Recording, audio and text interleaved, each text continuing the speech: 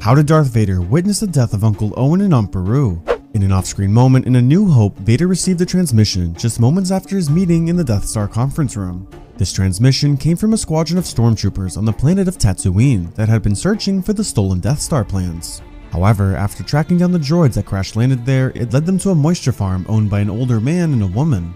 While watching the hologram, Vader then asked what the farmers' names were, and once they responded with Owen and Beru Lars, Vader's past began to haunt him. The Dark Lord remembered that these were the same farmers who were too weak to protect his own mother from the Tusken Raiders. Blaming them for this, Vader then ordered for Owen and Beru to receive the same fate as his mother once did: death. He would then watch as the stormtroopers executed them both and engulfed their home in flames. Safe to say that Vader enjoyed a good barbecue.